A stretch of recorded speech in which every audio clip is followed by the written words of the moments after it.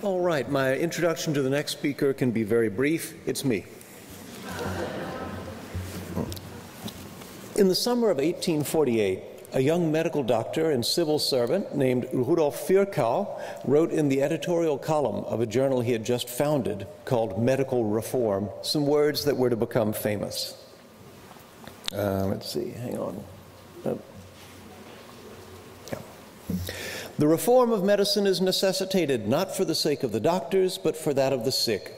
Doctors are the natural attorneys of the poor, die natürlichen Anwälte der Armen, and the social question falls to a significant degree within their jurisdiction. I'm sure you've heard these words before. They're often cited in writings on public health, a discipline of which Virchow has a claim to be one of the founders. And they have been identified with a position that is sometimes called physician activism or social advocacy, as distinguished from the attitude that says that physicians treat the patient's body and leave the rest up to professionals in law, economics, political science, theology, and so forth. The position Virchow expresses here is so uncontroversial, in fact, that I feel it may be useful to reach back into the history of medical ethics and show in what ways it breaks with not only long-standing tradition, but with whole ways of framing the business of ethics. Now, it wouldn't be unreasonable to suppose that ethics consists of a general theory or set of principles about what justice or good action consist in, and then a set of local applications. There would be ethical theory, ethics per se, and then applied versions with their local characteristics, medical ethics, legal ethics, ethics for park rangers, museum curators, teachers, dog walkers, translators, taxidermists, conference moderators, and so on. Wherever you have people acting on behalf of other people, the classic questions come up. What is the nature of the caretaker's responsibility? How do personal interest and general interest interact? How do we formulate a criterion of justice? What is the order of priorities among the aims to be served? And presumably, it is general ethics that would outline the answers to these questions. And below that level, people cognizant of particular fields would tailor them according to their several necessities. But when you reach back into the history of ethical thought in the West, just to restrict our focus to that set of cultures for today, the story is rather more complicated and doesn't confirm this idea of a steady, straight-line progression from general rules to particular applications. As we like to do here at the University of Chicago, I will call Plato as my witness.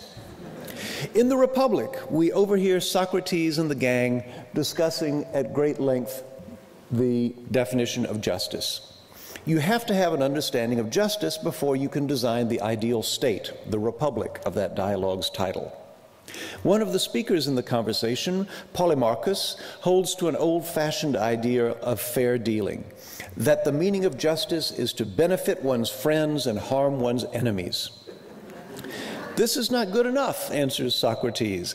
To benefit one's friends is well and good, but no one is truly just who chooses to harm others, even enemies. That is rather the behavior of the unjust person. For it has been made clear to us, says Socrates, summarizing the earlier discussion, that in no case is it just to harm anyone. Citizens owe each other at least the minimal consideration of not doing harm. That, for Socrates, is a step in the right direction, though it's hardly the end of the search. And suddenly, hold on, let me find the right bit here. Yeah. Suddenly, Thrasymachus bursts in, and, wait, hold on, I've got the slides all sideways here. Well, let me tell you what Thrasymachus says. Thrasymachus couldn't any longer hold his peace, but gathering himself up like a wild beast, hurled himself upon us as if he would tear us to bits, says Socrates. Thrasymachus said, "What balderdash is this that you have been talking, and why do you simple Simons truckle and give way to one another? Hearken and hear then. I affirm that the just is nothing else than the advantage of the stronger." Socrates then goes to work on Thrasymachus. He makes him first admit that sometimes the strong act against their own better judgment and make mistakes, which result in injustice being done even to themselves. Thus, there must be some kind of art of ruling, an art in which some are more skilled than others, and those skilled in this art might be the just. And is it not also true, says Socrates, that any art exists to discover and provide some advantage? Just as if you should ask me whether it is enough for the body to be the body, or whether it stands in need of something else, I would reply, by all means it stands in need. That is the reason why the art of medicine has now been invented, because the body is defective, and such defect is unsatisfactory. To provide for this, then, is what is advantageous. That is the end for which the art was devised. Thus, Socrates injects into the discussion the idea of a beneficent use of power, for which medicine is his example. Thrasymachus, a little hastily, accepts this idea, presumably because it does give advantage and power to the stronger party, as his definition of justice had demanded. And an art, like medicine, is something strong. It is a technique that gives its practitioners enhanced abilities. But it should exercise those abilities for the sake not of the strong, but of the weak, that is, for the sake of those who are benefited by it. There's a difference between the competence of an art and the domain on which it is practiced. For medicine, that domain would be the defective human body. For public health, it would be the public envisioned as an aggregate of such bodies. So there's a discussion then between Socrates and Thrasymachus about this. Can we deny then, says Socrates, that as a physician, physicians seek the advantage of the patient, right? Socrates could anticipate that there would be MDs with MBAs, but he says that when you're wearing your MBA hat, you're not wearing your physician's hat. Thrasymachus is not going to have any of this. He says, you think the shepherds and the neatherds are considering the good of the sheep and cattle and fatten and tend them with anything else in view than the good of their masters and themselves. Right? That's going to be his metaphor for the state.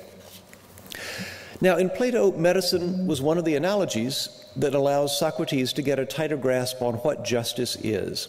Justice will be the exertion by the stronger of an art that benefits those who submit to it, including the weaker. In the state, justice is the employment of the techniques of politics, lawmaking, and publicity for the benefit of the public which is ruled. Thrasymachus, who doesn't concede that there can be moral constraints on power, now has to backtrack. He has to throw out the idea of any art or technique and come back to the sheer power discrepancy and non-community of interests between sheep and shepherd that define his picture of the justice of the stronger. He knows what it means to act on behalf of the sheep and the cattle. It is to keep them in good enough condition to serve the purposes of the owners until it's time to turn them into good, healthy meat. Here, at least, there's no ethical ambiguity about who is serving whose interest. This discussion contains the kink that I was speaking of. When Socrates wants to understand what justice is, he resorts to a metaphor. As the doctor is to the patient, so the lawgiver is to the city. We can understand justice by thinking through the steps of medical treatment. But once the definition of justice has been established, Socrates and his interlocutors have no trouble using that definition to regulate medicine itself and prescribe to medicine certain tasks for the benefit of the community as they see it. In the later books of the Republic, we hear that medicine must be regulated by philosophers. It is the philosophers, the specialists in the good of the city, who decide which citizens are deserving of medical care and which ones should be left to die without it. Once medicine has served Socrates to legitimate the discipline whose concern is justice in the state, it becomes, quite obviously, a mere instrument of state purposes, including a form of eugenics. That's in Republic 407 and 408, if you're following along with your pocket Plato. This metaphorical double dipping is a symptom of the difficulty in scaling up and down in thinking about medical care. I know, of course, that there are practical difficulties in scaling the treatments that we devise in our labs or in double-blind tests so as to make them available to populations that may be divided, populations that are non-homogeneous in all kinds of ways. Here we're dealing with a different dimension of scale, a semantic dimension. In the earlier passage of the Republic, Socrates is not concerned by the fact that the provision of medicine is something that states actually do regulate, distribute, and command in various ways. In a later passage of the Republic, medicine is merely the means for the state to maintain its strength through eugenics. It seems that once medicine has handed over its law-like properties over to the philosopher kings, it becomes yet another thing to be administered by them. Now let's go back to the Virchow passage and consider it in this light. Virchow's analogy of doctors with lawyer advocates goes in the other direction.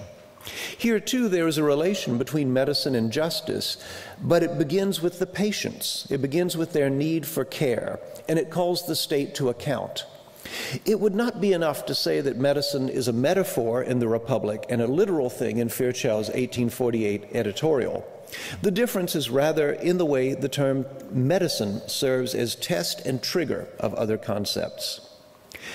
So medical ethics is not just a domain of application of ethics per se.